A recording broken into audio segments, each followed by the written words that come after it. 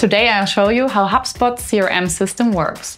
Keep all your deals, companies and contacts neatly organized under one roof. Superhacks, the HubSpot experts. Presented by WPWA Digital. Hi, I'm Svenja, Head of Martech and Systems at WPWA Digital.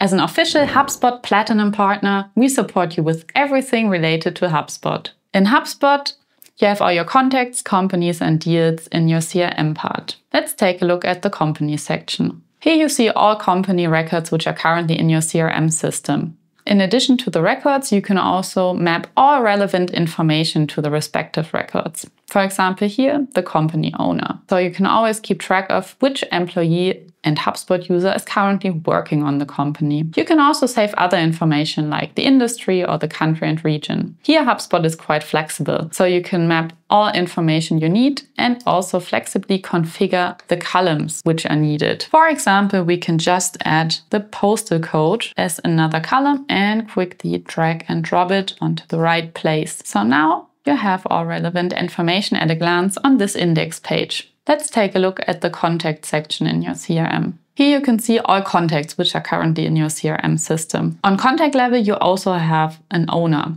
the contact owner, which indicates who's currently working on the contact. An important property is the lead status. It tells you if you're currently working on a new contact or if you're already in progress with a contact. Maybe you already have an open deal in the system or the contact is unqualified, so you are not pursuing the contact any further. As a next step, let's take a look at the object. The objects in HubSpot are built like this. On the left-hand side, you have all relevant information about the object, in this case about the contact. And don't worry, you can flexibly adjust which fields you want to feature here. Above, you have many shortcuts which you can use to work on the contact in HubSpot.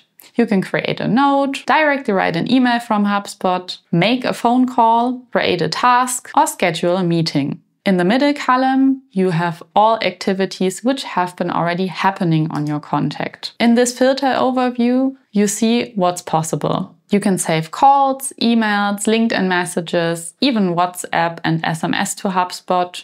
Of course, you can log meetings and, as said, create notes and tasks.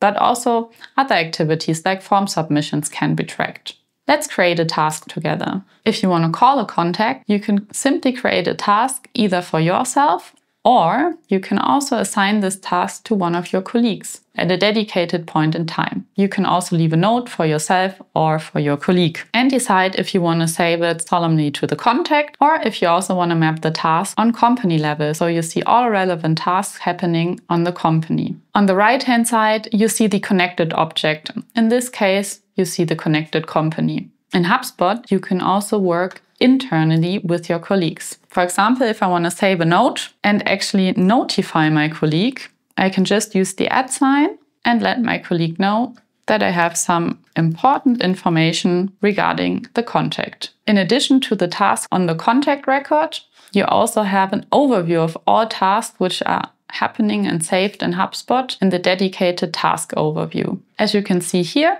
these tasks are assigned to myself, but it's also possible to see your team's tasks or your colleague's tasks if you just choose the correct colleague. HubSpot also creates some other default task views for you. You can see which tasks are due today, important, which are already overdue and should be carried out, and which are upcoming. So also in this task, you have many filter opportunities. Now you might be asking yourself, how can I get contacts and companies into the system? That's simple. In HubSpot, you can simply create a contact via the internal contact creation form. You decide which fields should be seen on this form because you can also edit it and configure it to fit your needs. Another option is to import contacts. This is a simple process. You start an import and choose which type of objects you would like to import. In this case, we take companies and contacts. Then we choose the import file. Press Next, and HubSpot leads you to a detailed mapping process. Here you have the name of the column in your import file, and you can just map it with a company property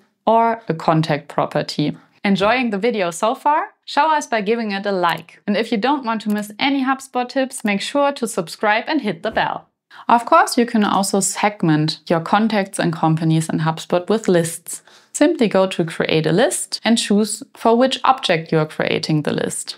Now you can choose filters, which search your contacts in your CRM. You can search based on contact properties, plus there are numerous other filters which can be taken. For starters, let's take a look at the contact properties. For example, lead status. Here we can simply filter for all leads which have at the moment the lead status open deal. And HubSpot will search your whole database. Don't forget to review and save your list. As a last step, you have to choose if you're taking an active list or a static list. The difference is with active lists, HubSpot will subsequently search the whole database. For example, if you hand out the lead status open deal tomorrow to a contact, that contact will also land on our list. If you choose a static list, only contacts which currently match the filters will stay on your lists. If you hand out the lead status open deal to a contact tomorrow, that contact won't appear on your list. Let's move on to the deals. This is your deal pipeline. It gives you a great overview of where your deals are currently at in the sales process. Of course, it's possible to configure your deal pipeline. What can you do in HubSpot? You can either use the default deal stages, you can rename them, but of course you can also add a stage. That's possible. Don't forget to always have a closed won and a closed lost stage. In addition, think about what deal probability you will choose for which stage. This can be easily adapted. A nice functionality for your deal pipeline is also the conditional stage property. These properties are used if you want certain properties to always be filled when a deal is created. For example, the amount. By setting the property amount to required, you require users which are creating deals to always fill in the amount. So this is a useful functionality if you need properties which always have to be filled for certain deal stages. Let's take a look at the deal object. The deal object is built like the contact object and also the company object. On the left-hand side, you have your most important information about the deal, and you also have certain shortcuts. On top, you find all relevant information for your deal. The amount, the close date, the stage, and the pipeline. Remember that these properties are important later on for your reporting. In the middle column, you have all activities which have been happening on the deal, plus you can filter again, just like on the contact object. On the right-hand side, you have your connected object. So you see that the deal is connected to a certain contact and to a certain company. So how can you create deals in HubSpot? That's simple. You just use the internal deal creation form. When creating a deal, you can directly associate this deal with a certain contact in HubSpot and with a certain company. Lastly, how can you monitor your performance in HubSpot? HubSpot offers a huge dashboard and report section. It's fairly easy to just create a dashboard out of the box. As you can see, there are many pre-built dashboards. For example, deal analytics with these reports, or also a revenue dashboard with these reports. With just a few clicks, you can just save your dashboard to your HubSpot account. If you're not looking for a whole dashboard, but just want to add a single report, you can take a look at the reports library. Here you can filter for data sources, for example, deals, and even choose the visualization. As you see, HubSpot offers a wide range of reports. If you want to add this report to a certain dashboard, this is also done with just a few clicks. That's it! Got more questions or video requests? Drop them in the comments. And if you're thinking about implementing HubSpot in your company or want some personal advice, just click the first link in our video description.